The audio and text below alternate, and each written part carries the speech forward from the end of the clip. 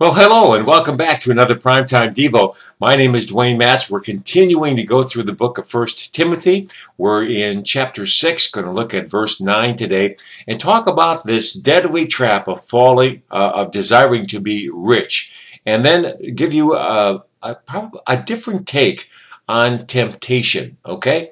So verse 9 reads like this: "But those who desire to be rich fall into temptation and a snare, and into many foolish and harmful lusts, which drown men in destruction and perdition." That's 1 Timothy 6:9. I have a squirrel problem in my yard. They are absolutely thriving, and they're thriving on my fruit trees and my vegetable garden.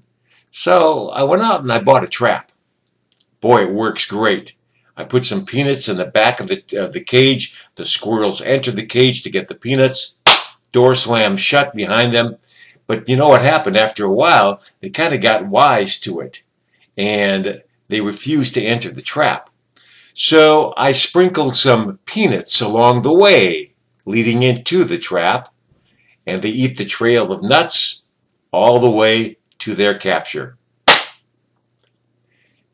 Yeah, it's like the proverb says in Proverbs 6:10, "A little sleep, a little slumber, a little folding of the hands to sleep, so shall your poverty come on you like a prowler, and your need like an armed man."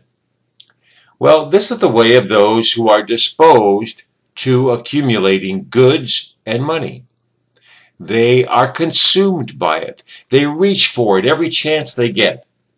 Unlike the squirrels that I trap and release, this preoccupation with accumulating wealth ultimately leads to destruction and perdition, as Paul writes here in 1 Timothy, because you cannot serve God and mammon. Now, the word temptation here is really interesting. It means the deep sea or open sea. All right, imagine falling into the deep and open sea without a life jacket. Little old you against the massive sea. You're caught up in something from which there is no escape, and the deep keeps calling to you, desiring to overwhelm you and consume you by drowning. This is what will happen to those whose mind is occupied with accumulating goods and wealth. Those who worship mammon rather than God.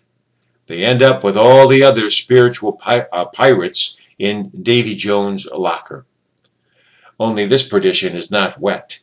It is the hell that Judas found himself in for a lousy 30 pieces of silver. What to do? I mean, it is easy to fall into this trap. Well, I want you to think about Peter. He is the only man other than Jesus to experience walking above temptation, the deep sea, if you will, when Jesus invited him to come to him on the water. What happened? Fear overcame Peter, and he slipped into the depths of the sea. Is this not the way of temptation? Fear opens the door, and down we go into the depths. Were it not for Jesus reaching out to Peter and pulling him out, he would have been lost. And what did Peter do when he got caught up in the sea? The same thing you and I should do when we get caught up in the sea, when we get caught up in temptation. He cried out to Jesus, "Lord, save me." Temptation sucking you in, swirling in the depths. Cry out to Jesus. Well, that's all the time that we have for today. May God bless you. Remember, Jesus loves you. Tell your face about it.